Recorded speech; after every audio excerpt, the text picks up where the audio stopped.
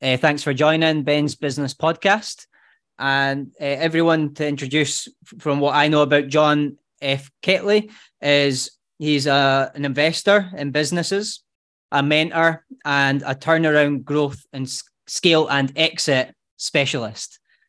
Yes. So, John, I found out about you through my dad, who's actually in my office today. Me and my dad spend a lot of time together. We're both entrepreneurs. So I was born as an entrepreneur, basically. And he is in the Harbour Club, Jeremy Harbour's club. And I've learned a lot about you through my dad. And I've also read your book, How to Build a Business That Builds Wealth.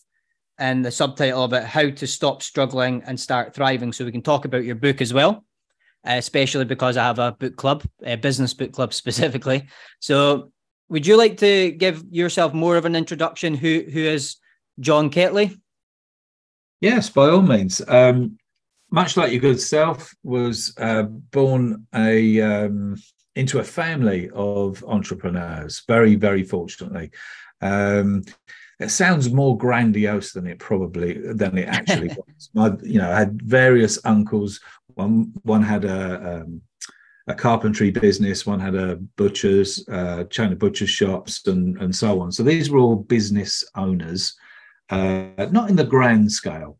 So of course, I kind of grew up with my Uncle Peter doing this, and my Uncle Sam doing that, my Uncle Les doing something else. So kind of from a fairly early age, I knew I was never going to do the PAYE thing. It just didn't really come into focus. And as we'll probably go into a little bit later, I was blessed with a couple of badges that they give to the kids these days. One's called dyslexia and the other's ADD. So my attention span as a youngster, it's not much better today, and I'm well into the back end of the 50s, was short. So the best part of the last 4 decades, I start, build and sell companies. That's essentially what I do. Was fortunate, kind of took the first of a number of retirements back in 2006. Fell into turning companies around after the last recession of 9-10 and mentoring businesses, and then taking stakes in various businesses with business owners who want to build to an exit. That's me in a nutshell. Yeah. Okay. Very interesting. Just to jump back to a point you said about, did you ever have a job, or did you go straight into business? I left school at 15. Okay.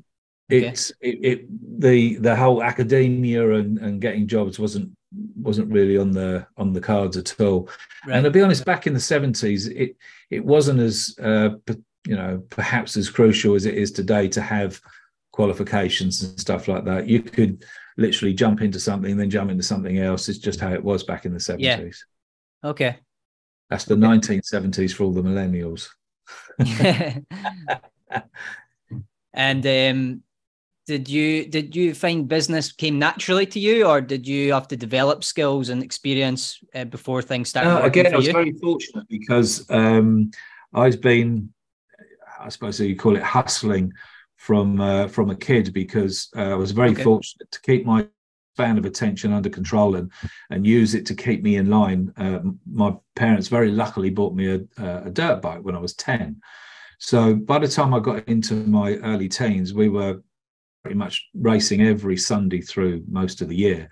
So really the only thing that existed to me was going scrambling, they called it then, motocross they call it now, on a Sunday. So not being from a particularly wealthy family by any means, it was a case of paper rounds, washing cars, doing lots of different things just to raise the monies to make it work on a Sunday.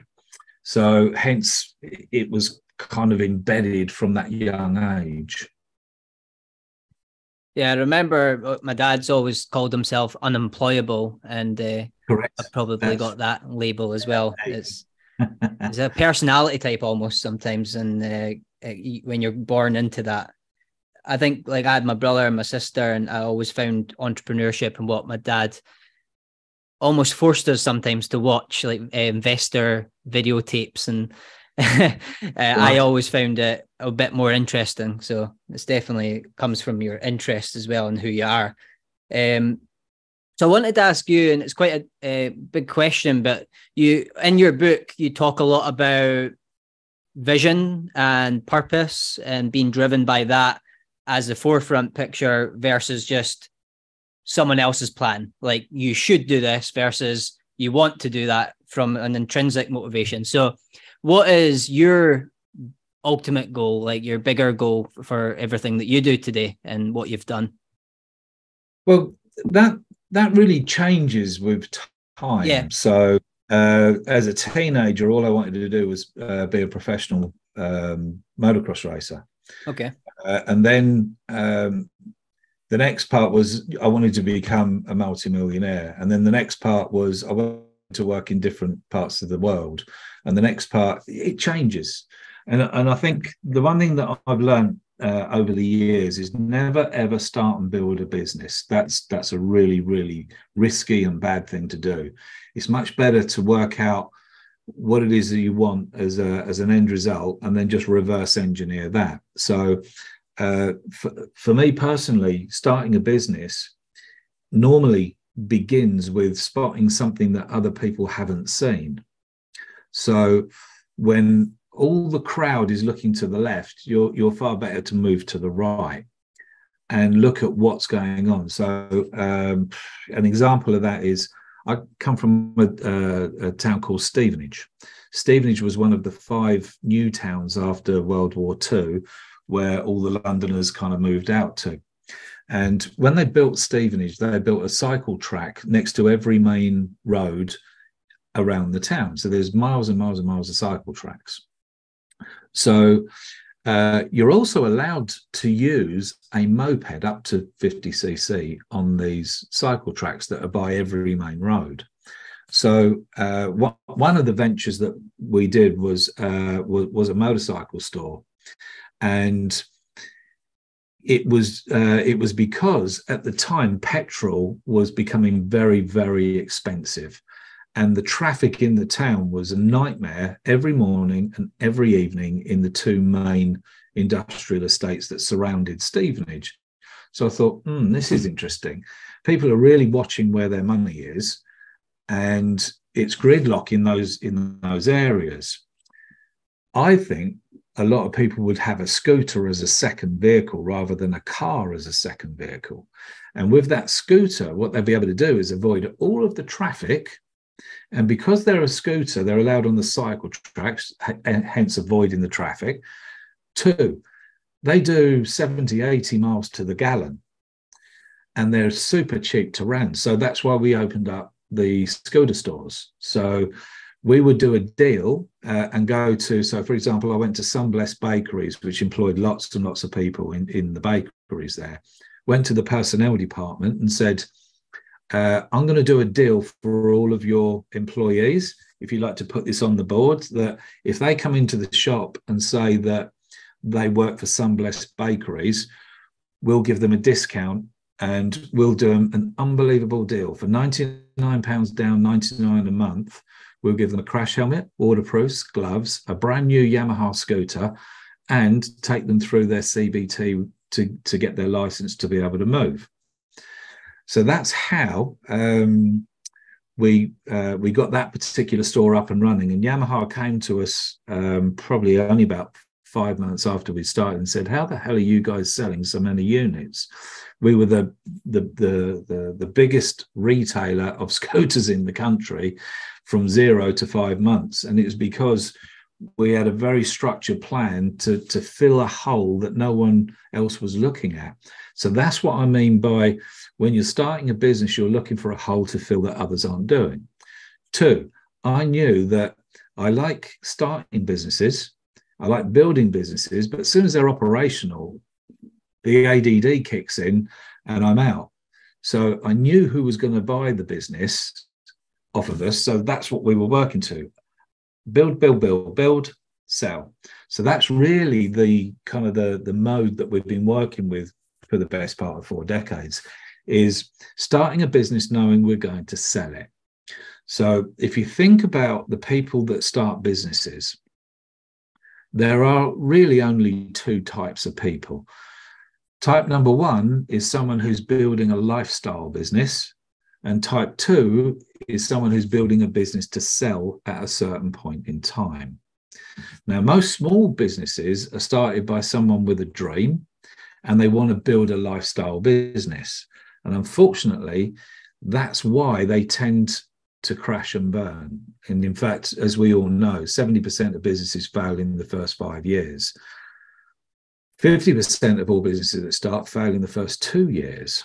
And it's because they're starting the business not by reverse engineering it, but they're focused on the logo and the website and getting everything nice. And that's lovely until you get 4 or 5 months in, and then the honeymoon's over, you've opened the business and it's off and running. And then you realize, potentially, I think, that their sales and marketing strategies are not getting enough people to walk through the door. And because they're not walking through the door, there's not money going in the till, to use that metaphor. Yeah. So a couple of things there on the question of your purpose changes, which makes me feel better, actually, because I'm always like, this is my purpose. Actually, no, this is my purpose 5 years later. So it's good to hear that. Absolutely. And then what tends to also happen on that one, Ben, to segue back to your original question, is I don't know anybody in 40 years of being in business who's ever achieved their goal. And what I mean by that is, think of it as a setting sail from the UK to the Americas. And you know you're going to America. And then about halfway across the ocean, all of a sudden, someone on the boat asks you, so where in America are we going? Now, for most people, America is success in this little story. They want to be a success. Mm-hmm. And then you say, so what does success look like? How will you know when you've won? And that's the point that stops 90% of people in their tracks. And they go, because they haven't viscerally worked out what the winning post looks like. So that's why, in terms of your direction, it moves with the sands of time, because what's important to you when you're 18 is not at 21, which is not at 31, which is not at 41. It changes. So often what happens along the way is you see a different, shinier star and you decide to pivot and head off towards that shiny star, as it were. Yeah, I've definitely noticed that. Now I'm 33. I've been through maybe two or three of those phases, and it's quite a challenge, actually, at that end of the 10-year cycle, or whatever the cycle is. You then don't find the thing that you were going for as motivating, so your priorities change. 100%. Yeah, 100%. And that's a natural human thing. And I think the thing to do is to notice that it's changed, and this is what unfortunately an awful lot of people do, is they'll keep rolling in the direction that they originally set out to. And some people get very fixated, said, I will not move on until I've achieved that first goal. Mm-hmm. And sometimes that will take them an eternity to do that. And for others, it really motivates them, which kind of brings you back to motivation. So again, motivation is about knowing where you're going. So if you aren't viscerally clear about that, it takes all day to get nowhere. Yeah, it's really, really true. And I think, we do need to just tap into our awareness. Like, there's all these books that I've read and coaches and mentors, and these things help, because when you come across, like in your book, the exercises, and you, as you really pointed out and brought up to my attention as well, that people really don't like to work smart. No. And they don't mind reading the book. They don't mind doing, but it's when it comes back to actually sitting down and doing that personal development and business development time, which is working on the business instead of in it, that people find it hard to come out of their habit of just doing. And I even myself, like when you pointed that out, I noticed myself going, I want to I want to get on with all these little tasks that are in front of me, and then I'll come around to your challenges or your exercises that each chapter. So it's very true, and I think the people who take the time out to do those chapters at the end of the books versus the people who don't will be more successful because they're working smarter. 100%. I mean, it's interesting. Every year I invest in a fairly substantial learning of some description. So over the years, that's been Tony Robbins, Brendan Burchard, Jim Rohn, some Vince Lombardi, Zig Ziglar, a number of things, because knowledge is power, but knowledge is power only if it's actioned and implemented. And it's interesting, if I go back to the Tony Robbins investment, which was, 20 years ago. In fact, I'll tell you how old it was. You sent off and you got a box with CDs in it, and you would listen to the CDs, and there was 20 odd CDs or whatever it was in the training program that Tony Robbins was doing. And literally in the pre-frame, the very first CD, Tony Robbins says to you, the viewer or the listener, he says that through research that they've done, less than 70% of people get past CD3. Less. In fact, and I've got that wrong, less than 30%, over 70% don't get past CD3. Yeah. Correct. Yeah. Okay. And that's very true, because I've been to different things and I've seen different people that do what they call shelf development. They go on all these darn courses to learn this, to learn that, and what have you. And then you'll see them at another course somewhere else. They've not implemented it. They've not got any further with it. They become course junkies. They just love going on courses.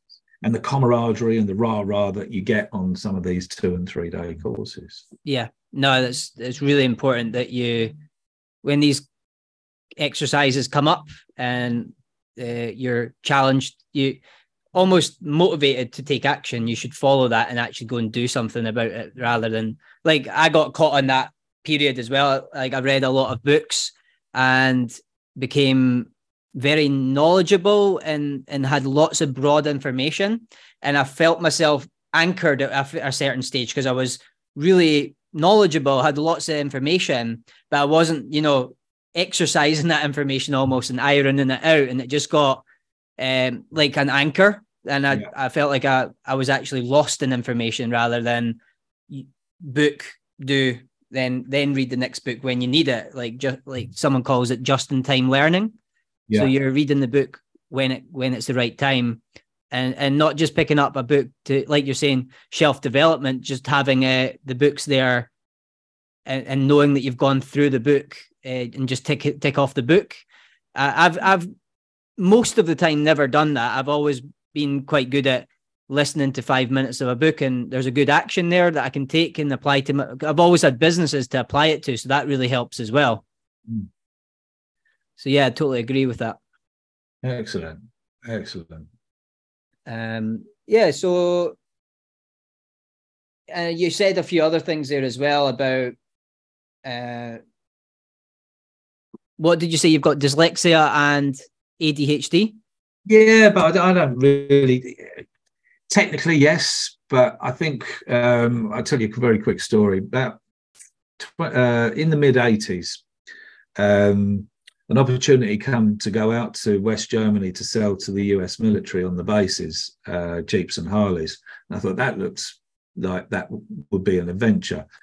It was, there was commission only and all the rest of it. It's as near as I come to a job per se, is doing commission only things, which I've done many over the years. And but it was predicated by this 2-week course. And I'm on the plane over to Frankfurt, and I'm tying myself up in knots because I'm thinking I can't do the classroom thing. I won't be able to get past the classroom thing. So that was the first mistake, was I was talking myself into something that I wasn't able to do, as opposed to talking myself into something, no, I'm going to take on board the learnings, I'm going to use this. And I wasn't thinking that way. I was thinking incorrectly. Anyway, course was run by an amazing guy, Tom Kavanagh, ex-F111 pilot, shot down over Vietnam, spent a couple of years in up to his neck in water in a Vietnamese prisoner of war camp, POW camp, and went through some interesting stuff that he shared with us over a couple of weeks. Well, it was the first day, and it's on the first day, and I'm sitting in the chair, and there's about 20 other people that was in this boardroom. I'm thinking, it's going to be tough, it's going to be tough.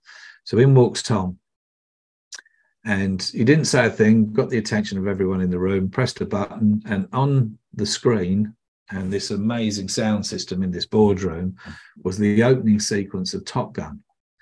I'm thinking, okay, this is interesting. And so he had all of our attention straight away. And then through the process of the next couple of weeks, what Tom was teaching was the psychology of communication. He was teaching how people are wired up. In later years, I had a study in NLP, and of course, a lot of what he was teaching was a military version of NLP, how to read people. So from their eye patterns, tell which of their two senses are their primaries over the other three. How, when people talk, how to get into rapport very, very quickly by using words that they use, talking to them in their language, to speak up when people want you to speak up, to speak fast when people really want you to speak, or to slow it down. So using intonation, cadence, and all of these other things to get rapport. And then from rapport to really be able to find out very quickly, but very elegantly, what that person really, really wants. Because then if you're in business, sales, if you can find out what your customer or potential customer really, really wants in minutes, it really massively increases your ability to earn, because it massively increases your ability to sell more of the products and services that you sell. So it was at that point, as I say, two weeks in with Tom Kavanagh, and he's teaching you how people process information, how they do this and how they do that. And so the question was asked many, many times. So if I'm talking to someone who's a fast processor or a slow processor, which is the best? He said, there is no best. If people process the world around them very quickly, then that's how they do that, or very slowly. And then someone would ask and say, well, what if, is it better to be visual or is it better to be auditory? He said, it doesn't matter. How you're wired up is how you are wired up. So if you're dyslexic, it was really only kind of coming onto the map in the mid-80s. If you're dyslexic or you've got ADD, ADD is just another word for you've got a very fast processor. And so what you'll find is a lot of race car drivers have a very fast processor. They can process information so much quicker. It's not about reaction times. It's about the speed at which you can process information. So you tend to find that fast processors are people that do very, very well in the entrepreneurial space. Not always, because a very good friend of mine is an unbelievably slow processor. Drives me insane because we're at opposite ends of the tantrum. But she is a phenomenal businesswoman. I really have the most respect for her because, okay, she processes it slowly, but she'll go click, click, click, click, click, and then she'll know exactly what to do. There's no prevarication in it. So again, if you're dyslexic or you're ADHD or any of the other badges that people, I have a degree of neurodivergence. I can think of and process 5 different subjects at a time. And if I only have one subject to focus on at a time, I start blowing a few fuses. I have to have a number of things going on. So I spent last Friday night in the A&E with my mum, bless her. We took her into hospital. And if you're sitting in an emergency room, every minute feels like 20 minutes when you've got a fast processor. So that kind of like 14, 16 hours was like weeks to me. So I had to have different things that were going on in the brain. So it's not good, it's not bad, but it's really, really handy if you can look in the mirror and get comfortable with who's looking back. So if you was any of these badges that they hand out to kids at school, and this is the problem, they hand them out to the kids at school and that's their excuse not to achieve. Whereas to me, that's, most dyslexic have got a higher IQ than normal. Most ADHD have got a higher IQ. You just got to feed that. So they're coming at this in the schools largely the wrong way. I'm not going to suck myself into a black hole with people saying, John, what are you saying? But I think it's an advantage. And I think everybody needs to look at what their advantage is. And then when it comes to their career and business and what they do in becoming a success, you have to start the marker. I mean, you've read the book, Ben. It's really a personal business development book. And there's a heavy emphasis, as you know, in the first chapters around the personal. It then goes on to the business. Making money's easy. And I say that not glibly because I know so many people find it difficult. But the reason they find it difficult is because they haven't worked out the personal part first, as in what is winning to you, the person in the mirror. Yeah, not anyone else, not what you should be, which is what you was alluding to earlier. Oh, I should have done this by now, or I should have done. That's just shoulding all over yourself. That's a negative. It's far better to say, do you know what? I've made a few mistakes along the way, and that's okay. I'm stronger and more learned for them. But now I need to be able to look in that mirror and say, this is who I am. You're good at X, you're good at Y, you're good at Z. And not what most people do. What most people do is, well, you're not very good at this, you're not very good at that, so you need to avoid this, you need to avoid that. And they're actually taking themselves on a negative trail. You're never going to make money at that. You're never going to succeed if you're taking down the negative trail. And that's why you see with most entrepreneurs that have reached a degree and even a high degree of success, they all talk about the mind behind success. And it is the mind behind success. It's the difference that makes a quantum difference. 1 degree of moving yourself into the positive over the negative makes 1,000 degrees of a difference.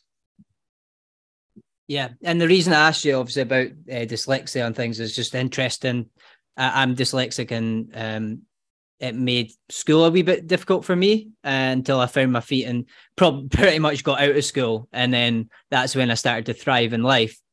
And like you say, I'm on track and agree with what you've been saying there about.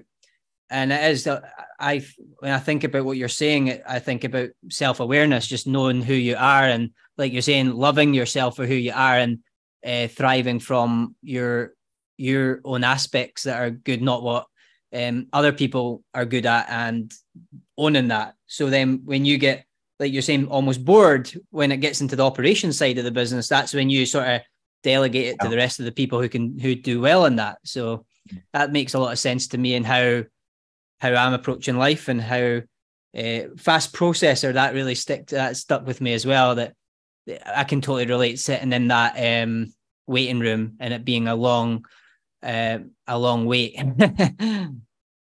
Yeah, no, absolutely. Again, I think it really just comes back to that principal thing that you must know yourself. You must know who you are. Positives, negatives, take the negatives and leave them. No one's interested in them. Everyone else is going to point them out to you. It's really just staying with the positives. Well, look, I'm pretty good at X and I'm pretty good at Y. Okay, so how do I leverage that? And being very conscious of language. So so for example, with language, I mean, this is the kid that left at 15. I'm still a bit crap with spelling and grammar, but I'm reasonably articulate because I've read a bit and I've traveled the world a little bit. But if you look at and this is why I really picked up on psychology and linguistics. So if you say, look, how are you going to get from where you are to where you want to be? That pretty much locks everybody's brain up. Whereas if you say, so what are you going to do to move from where you are to where you want to be? How is a stationary word and what is a motion word? So if you keep asking people, well, how are you going to do this and how are you going to do that?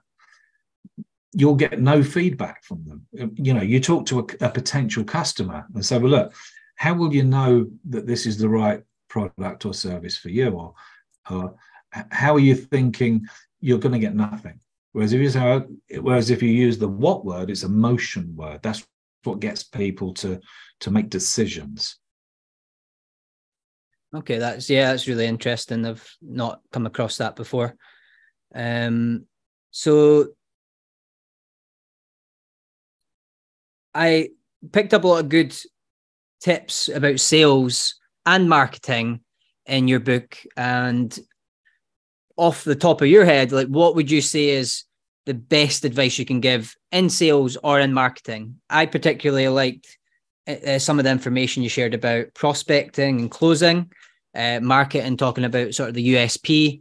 But yeah, what would be your best advice to, say, a medium-sized or even a startup business owner? Because there is quite a lot of startup business owners who are in my audience. Yeah, so to the startup guys, because there's different answers depending on who's asking the question and where they are on their journey, and how they see the world. So I think if we start with with sales, and then we'll go to marketing. Okay. So if you ask most people, have you done any sales training? Most will say no. And then you'll ask, because I've asked this question of thousands of people over the last kind of 15 odd years. So why have you not invested in learning how to sell? Well, I don't want to be salesy. Okay. How's that working out? Well, so that's what you'll get as an answer is, well, you know. Now, here's the thing. Everyone's if you ask someone to describe a salesperson, what they'll generally describe is what we think a car salesman, insurance salesman, double glazing salesman, that's what they'll describe as a salesperson. And it's a quantum difference in the UK to the US. In the US, a professional salesperson is on a pedestal. He, she, or they are right up there, because to be a professional salesperson is actually about being a professional communicator. You see, the art of sales is in never being seen to be selling, because the second that someone detects that you're selling to them, they switch off and they leave. Think about the last time you went to buy a product that was fairly substantial in price. It might have been, a suit for a wedding. It might have been a new settee or a car or some home improvement. The second you detected that person was selling you, you kind of ran away, didn't you? Everybody does. It's human nature. We've been programmed by the media for the last 30 years not to make decisions. And if someone's trying to sell to you, to run away. So they do. So professional salespeople don't look like one, don't sound like one. The art of selling is a conversation between two people at the end of which one just buys from the other. And that, my friends, is the trick. It's to have a conversation that is elegantly easy, that just helps the other person to buy what it is that they want. So that's a learned skill. You're not born a salesperson. You're born a baby. You learn these things, these skills. So I think, and actually, I'm going to put my hands up here. I'd say that most of the sales courses that I've been on over the years are a bit 1970s, 1980s. They're not really teaching. So I'm contradicting to a degree, but there are some really, really good sales trainings out there where you can learn about how to detect, how to read body language, how to get somebody to be really, really comfortable to tell you what it is they really, really want, as opposed to the smoke screen stuff that they tell you in the early parts of a conversation. So my advice would be learn how to become an excellent communicator. Number one. Number two would be to research what your 3 customer avatars really are, who they really are. So the people that really want to buy what you sell, why? what's the three things they most desire about the product or the service that you provide? What's the three things in their life that they really don't want? So if you've got the three desires and the three pains in their life, and then you can merge those pains and desires, the carrot and the stick, into the offering, when it comes to marketing, the offer resonates. So we want to do that for each of the client avatars that we have. So your core potential customer, and that customer that's kind of 2 degrees to the left, and the customer that's 2 degrees to the right. And I don't really care what it is that you're selling. Everybody's got the same principles in hand. I mean, over the years, we've had CCTV access control. We've had a deli cafe, a restaurant. There are all number of things that we've done over the years. And the law doesn't change. People buy from people. Then they buy from the company. And the last thing they actually buy into is the product or the service. So these you'll read in variations in books since the beginning of time. Yeah, really good advice. And I've studied a lot on sales. I believe I'm a good salesperson, and got out of that idea about sales being a yucky thing, like a sleazy car salesperson. Like it is the complete opposite of that. It's really understanding people to a deep understanding who you're actually selling to, and communicating and listening, and then communicating with their actual motives. 100%. I mean, if you take the car salesman, the kitchen salesman, the double glazing sales guy, or, male or female, do you think that when that car salesperson goes into work on a Saturday morning, knowing that they're going to speak to 10, 20, 30 people that day, they're going to get husbands on their own, they're going to get wives on their own, they're going to get husbands and wives, they're going to get single people, they're going to get a whole mix of people that's going to stream through their door on an average Saturday. And every single one of them is going to walk in there thinking, I'm not going to let that car salesman get me. Yeah. Like all of them. So if you're the car salesperson, the male or the female, right, every single person that talks to you is going to have their barriers up at the ceiling, aren't they? So if you think about it, if that's the case, then those characters have to be phenomenal professionals to be able to drop all those barriers. Yeah. The double glazing guy, those hardcore salespeople that we think of salespeople, none of them look like salespeople. Well, not if they want to wait. Yeah. And yeah, I think that really covers marketing as well. One of the questions I asked. So I have a selfish personal question. Far away. A specific thing that's a couple of deals that are happening right now for me. I have a company and a competitor that I've offered to grow their business and be a 20% shareholder. Again, I am really winging this and learning as I go on how to structure these deals. But essentially, I would be a shareholder, 20%. I would earn 20% of the dividends, and it be paid as well as a consultant in a market. I have a marketing agency. So I would be growing their business with what I know how to grow their business through digital marketing and through my understanding of growing a business through the systems, through the people. And that would be my approach to growing this business. I've done that for myself and other clients.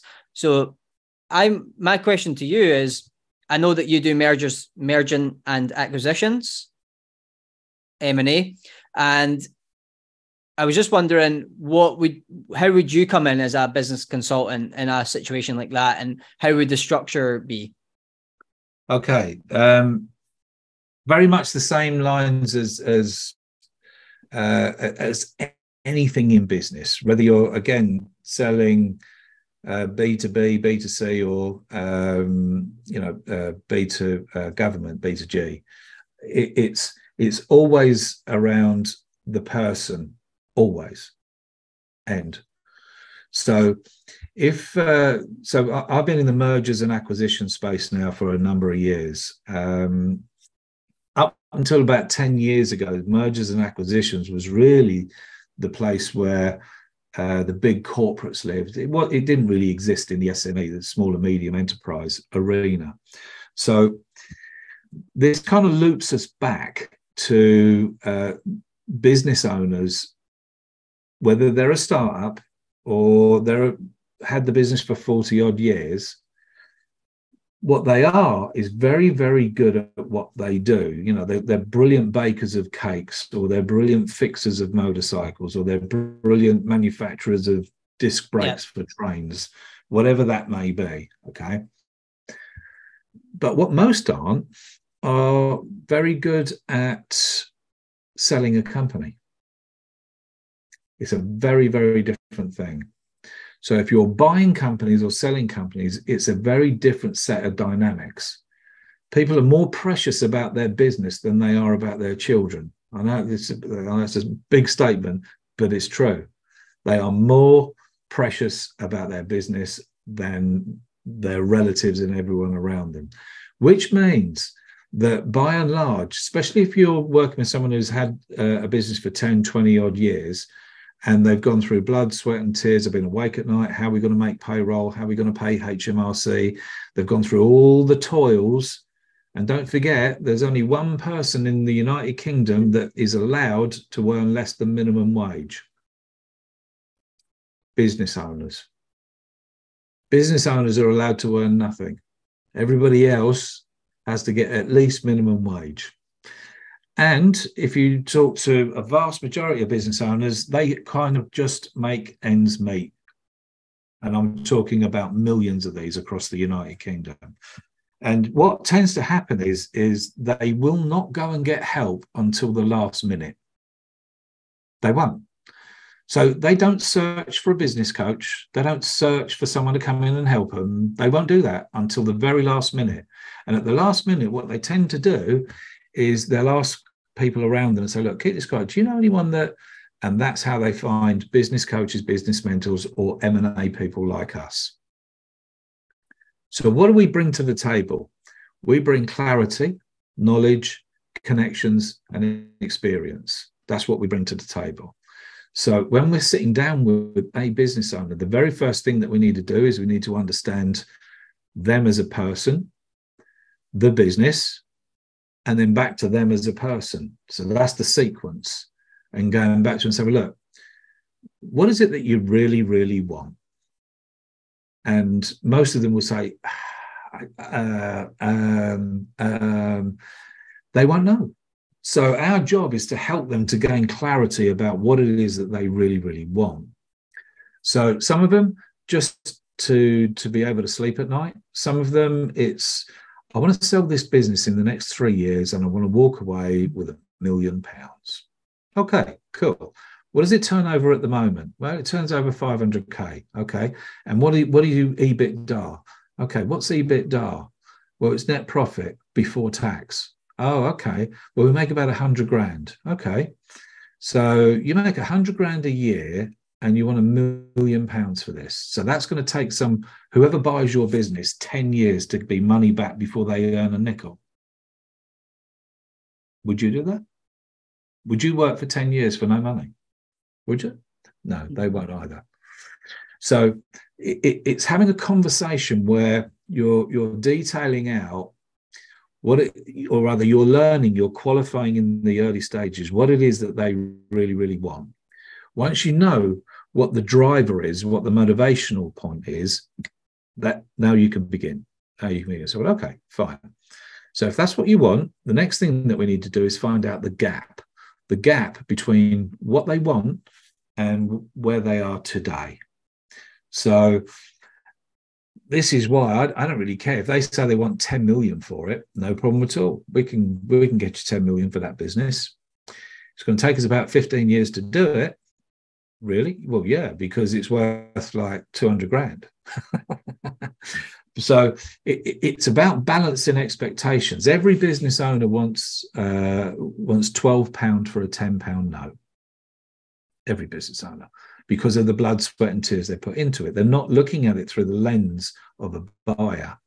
So in your particular case, does the guy that you're talking to, does he, she, or they want to build this business as a lifestyle business, or do they want to build it to an exit? I'm actually unsure about that. I would lean towards a lifestyle business. Okay, what lifestyle do they want? To get by, maybe show up to some meetings, sales meetings, and that's about it. Eventually, no. What lifestyle do they want? Lifestyle. So yeah. What? So if they're building a lifestyle business, what lifestyle do they want? Right. So for some, they will say to you, I want to be able to go home at 5 o'clock on a Friday evening and not think about it till Monday. Yeah. Because they're working 24/7, 365. That's what yeah. their life's been. Yeah. Okay, we can make that happen. What we're going to have to do is put in the processes and the strategies to make the business much more efficient, work better so that you can sleep at night. It makes more money. Another character is going to say, well, actually, Ben, I want to build a business that gives me £100,000 a year. I spend 3 days a week in it, and I can go on holiday for 6 weeks, come back, and it still works and works effortlessly without me. That's what I mean by what lifestyle do they want? Because I can't reverse engineer Nebulous. I have to get clarity about what that business owner really wants, because only then can we start putting a deal together. Up until that point, and this is where I think a lot of M&A guys go wrong, is they go, well, I could do this for them and I could do that. No, stop all that. Stop all that. Yeah. So it's about not making assumptions on the seller. They will tell you what they were looking for. Do you know what? You've just hit on my number one subject that I teach in every trainings that we do. And it's about how we process information and everything else. And that is, we have not, as a species, developed the ability to read minds. We haven't done it. So if we think they think, it means that we don't know. So if we think about a certain customer, I think they want to buy this. Well, why do you think that? Have you asked them? Or I think they want, whoa, stop. Have you asked them? We must know. There are things we must know. We can't think, because then we're mind reading. Yeah, definitely don't make assumptions. 100%. Yeah. Yeah. So just understand what they really want from the lifestyle, like you say, just like what we should do for ourselves when we are planning our own life. Absolutely. Planning our life, then our business. Yeah. Yeah, absolutely. Yeah. And that probably answers the other question about like when to exit. At what stage do you decide to exit? Again, that is ask 10 people, get 10 answers on that particular question. So for me, I normally pick a number. So, okay, I'm going to build this over 3 years and I'm going to walk away with 2 million, 1 million, 8 million, whatever that might be. Yeah. For other people, it could be, I'm working until I'm 45. I want to retire at 45. For another person, it'll be, I want to do another 10 years of this and then I'm out. Right. And then when you ask them, why 10 years? And they go, well, that's what I want to do. Okay. And what are you going to walk away with in 10 years' time? See, they're not clear. It's nebulous. So I think for each person, there must be a reason. So I was talking to someone only a couple of weeks ago, and they really didn't know what they wanted. So I've got a certain way with people that I kind of take them on a little journey anyway. On that particular little journey, what it came down to, this guy wasn't motivated by business. What he really, really wanted was him and his girlfriend wanted to go around the world in a camper van. That's what they wanted. And he wanted to have enough money to do it without worrying about money. Okay, so what camper van do you want to use? How much will it cost to get that ready? Okay. What do you want to have as a comfortable number to spend each and every week? Right, triple that number. Okay. Double the price of the camper and triple the amount you think you need on a weekly basis, and double the term that you think is going to take you to go around the world. That's the number. He said, okay. He said, right, now we know what we're up against. When do you want to do this by? He said, I want to do this by the time I'm 34. I said, why 34 and not 35? He said, because my girlfriend will be 30 and I want to do it for her 30th. Okay, that's a good enough reason. I can run with that. So let's do this then. And we put a plan together. Yeah, and that's a good question on top of that is, like, what questions, and this could apply to sales, to market research, to negotiation, what questions are good questions to ask people to learn about them and understand them so that you don't have to mind read? Depends on the scenario. So, say, for example, someone's coming in to buy a car. I'm going to ask them, so tell me, how long have you had the car that you have now? Oh, I've had it for 4 years. Oh, really? And what made you buy that car? Well, I really only bought it because it was the right price at the time and we needed a car. Oh, okay. So it wasn't the car of choice. No. If you'd had a choice, what would you have bought? What am I asking? I'm asking about their motivations is what I'm asking. Yeah. I'm asking what the drivers are. And so we're kind of looping back to sales again. So the questions, I always think of it as I have a temporal conversation.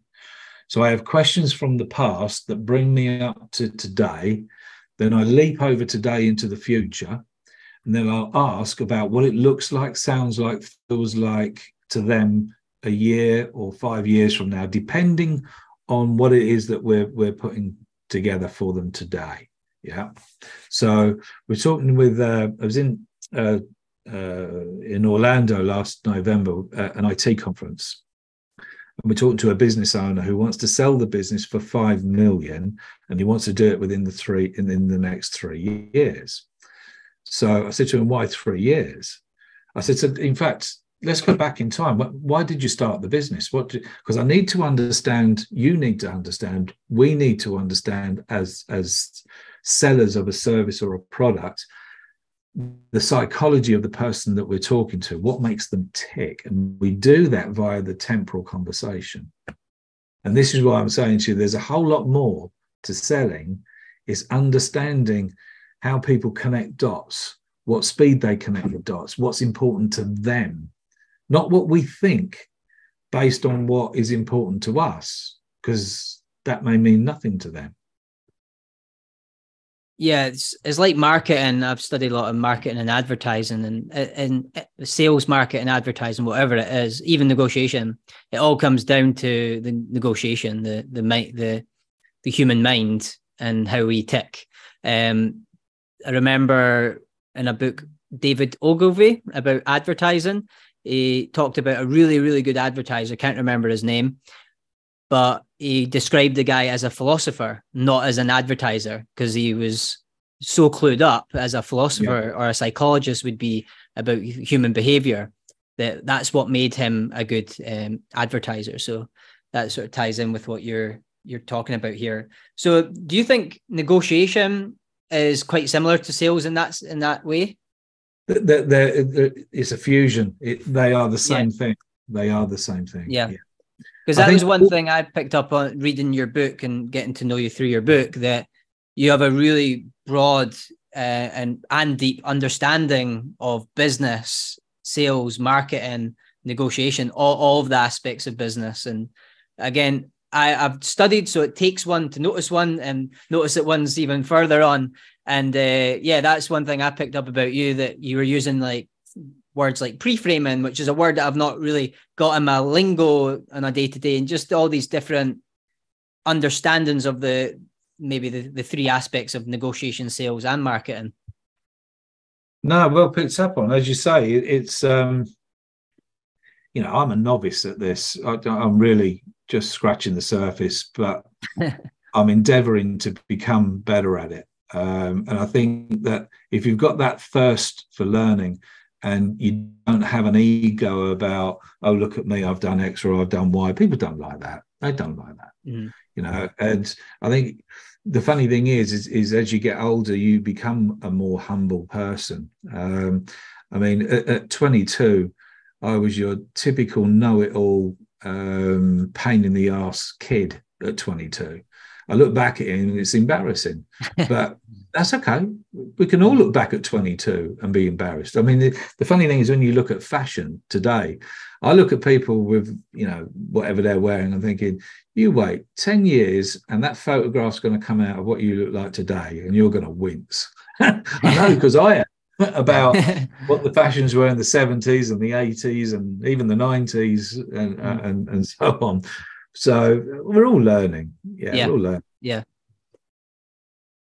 And a few, like, I'm looking for some like 5 short answers for the next few questions, because I try and keep these calls to a maximum of about an hour. So do you take time off? Yes. Let me add another question to that. How often do you take time off? Okay, so what I tend to do, what my process is, when the light starts coming down to like 4 o'clock, I'm back up to like kind of 5, 6, sometimes 7 days a week, right the way through till about now. As soon as that light lifts again, I don't do Mondays, I don't do Fridays, and I don't do Wednesday afternoons. So Wednesday afternoon is to ride a dirt bike. Friday is just because why would you work Friday? Don't want to do that. Mondays, don't really do Mondays. Haven't really done Mondays for 20 years. So that's not to say that I don't do stuff on a Monday. I just don't tell the world I do too much on a Monday or a Friday.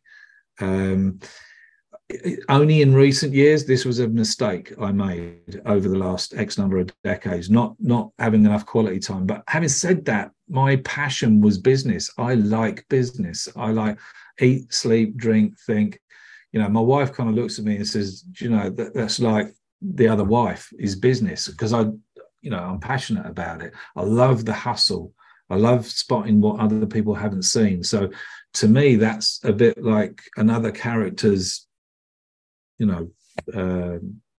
playmaking. So yes, I take time out, much more so now. I take a month here and a month there and so on. Right. Okay. So you have 2 wives? 3. 3. Okay. What would be a routine? I remember reading your book, you talked about before you have that second coffee, do some prospecting. So what would be a routine for you, a day routine?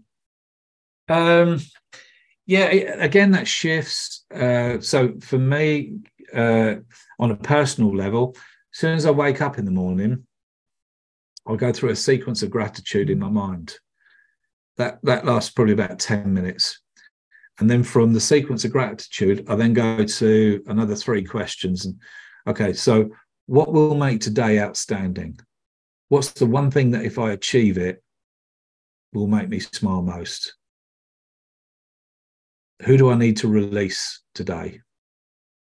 Release out of my life, let that be business or personal, as the case may be. And then it's a case of, you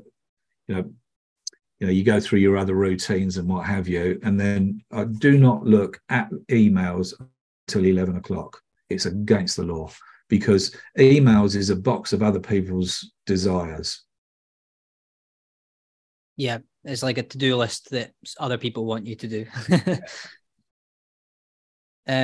Biggest mistake that you or you've seen others make? The biggest mistake I made was continuing to do something that I didn't want to do. The biggest mistake I see other people make is not stopping to calibrate where they are in their life, business life, but life.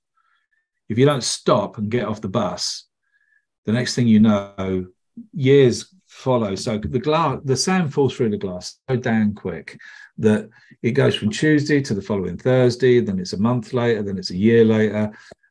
People set fire to too much time, and it's because they don't stop to look in the mirror and say to the guy in the mirror or the woman in the mirror, are you still on course? Are you doing what you want to do? Are you really in charge of your own life? So the big questions. Mm-hmm. And any final messages that you'd like to share? I think probably the one that I've been repeating all the way through is you must know who you are. So if you are not 100% happy with where you are in your life, work out what will make you 100% happy. Notice I took the positive angle on that. If you're not happy now, what would make you happy? What is winning to you?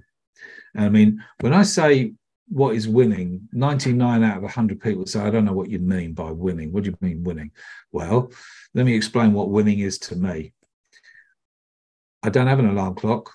I haven't had one for 20 plus years. I wake up when I wake up. I only do what I want to do. I don't work with idiots. I do not work with people that I don't want to work with. I only work with people I do want to work with. So I walk to my own tune. I do what I want, when I want, how I want, with who I want. That's winning. Did you hear me mention money? No. There you go. Yep. And for people on where are you most active on social media, or where can people find you and follow you and get advice to be from honest, you? I don't do a great deal. LinkedIn is where you'll see me post different things on John F Kettley, because there is another John Kettley and he tells the weather. Yeah. That was I was looking at your SEO beforehand and I seen your competition with a famous weatherman.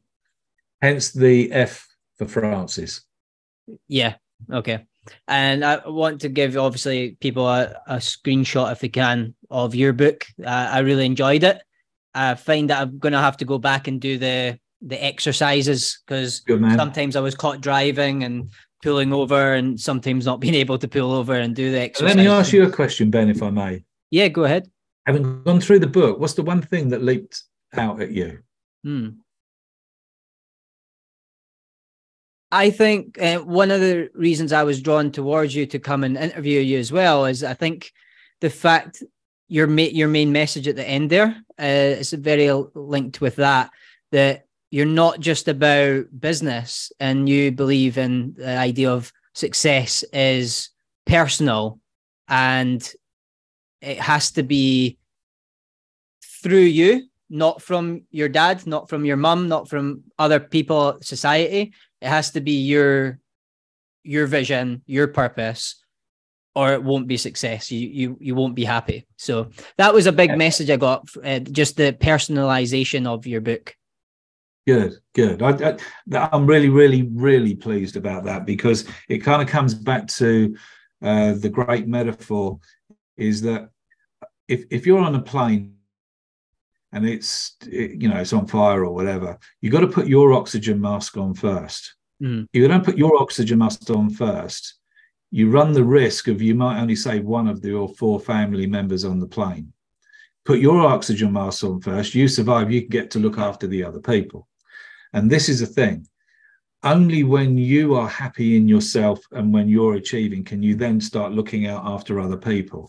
And this goes with the kind of the Tony Robbins thing, is that you go through various phases in your life, and you will eventually, I don't care who you are, eventually get to a point where you're on the throne of your life looking back across it and you're thinking, did I really put as much in as I could have? Did I look after all the people that I should have looked?